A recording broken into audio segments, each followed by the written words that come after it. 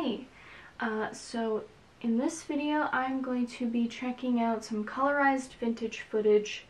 It is from the channel NAS and they have added their own sound to it. I am not including that since they created that sound.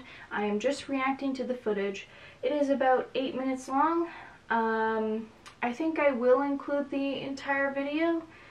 I haven't included the entire video for footage like this in the past that was longer than 5 minutes, but I think I might change that so that if it's under 10 minutes, I'll leave the whole thing in. So, it is a day in London in the 1930s. I saw a very nice red car in the thumbnail, so I am intrigued based on that alone. Classic cars are very nice, very classy, so let's see. Play.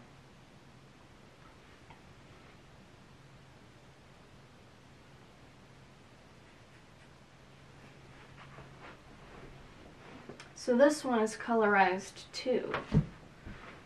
Most of the vintage footage I've seen uploaded to YouTube has been colorized to some degree.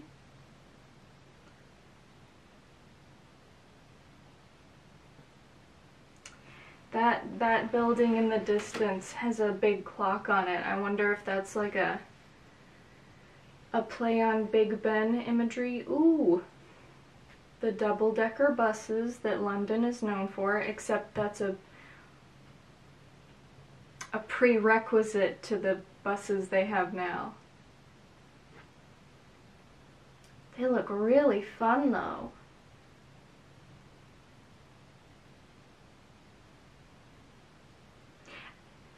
I wouldn't want to be a driver in a normal car in the same lane as those buses though. I feel like it would make me nervous. I really like the buildings though, the buildings in the back.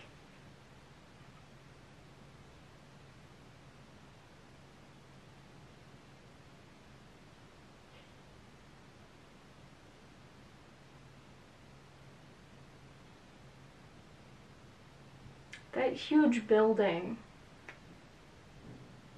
says Bovril Schweppes Ginger Ale. Is that like a factory for it or something? Ooh, change in perspective. And we have an ad. Great, okay, Taylor, you're cool, but I don't care. Do you guys drink Schweppes Ginger Ale? I do. I drink the diet. A lot of people hate diet sodas, and I'm fine with it. The taste is not bad to me. I don't know. I like that building as well.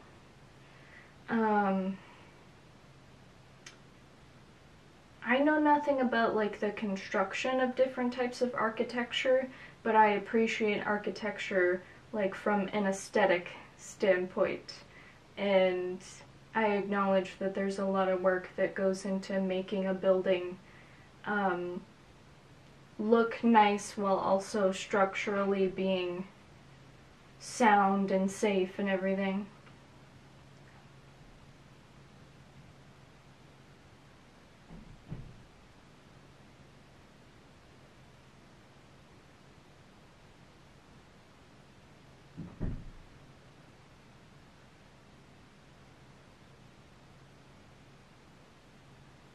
It looks like in this shot the camera is a little bit too close to the road,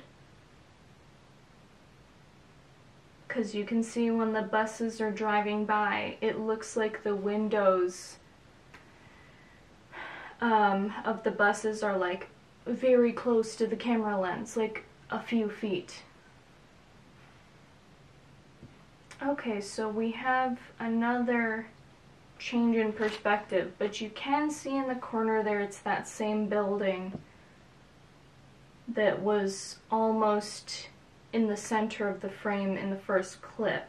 So this all has to be the same area in London. They must have set up in one day or a few days and had like a different a different corner in the, would you call this an intersection? I don't know.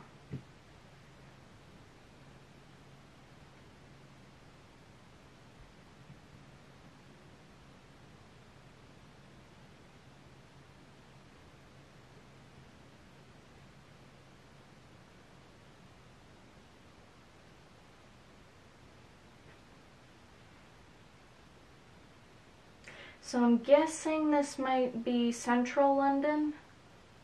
Ooh, those statues are very nice. Is this a...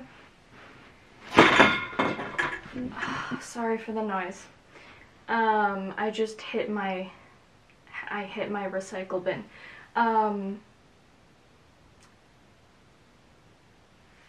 This is a... outside of a famous building, isn't it? These two lions.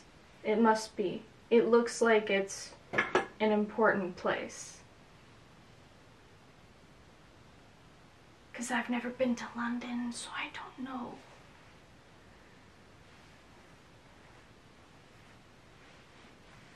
It's colorized very well, but there are some objects that appear on screen and some shots where it still gets very copper sepia-ish. This particular shot makes that a little bit more obvious. It looks very sepia, which is not a slight at whoever colorized this, because I'm sure that there was a lot of effort put into this.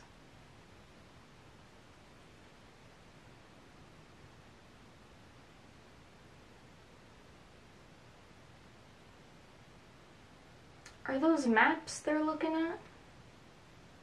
Maps of the city or something having to do with like the different bus routes? Perhaps? I don't know. Because I can see numbers and I can see beyond the sign that looks like a train track. That is a train. Okay. Well, my question was answered. Those are some really nice trains. There's a museum in my home city that has an entire section of the museum that is just life-sized models of old-timey trains, and it was really fun. Same museum that has the crazy kitchen. That should tell you right away what it is. If you know, you know.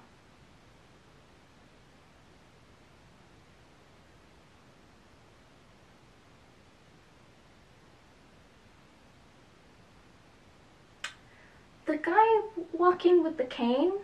Is that how you're supposed to move your cane? I don't... Flinging it forward like that? I mean, do you, you know?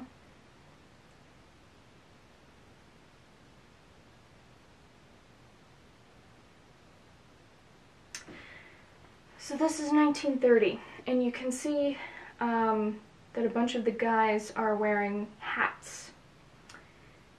And sometime during either the 30s or the 40s, hats, I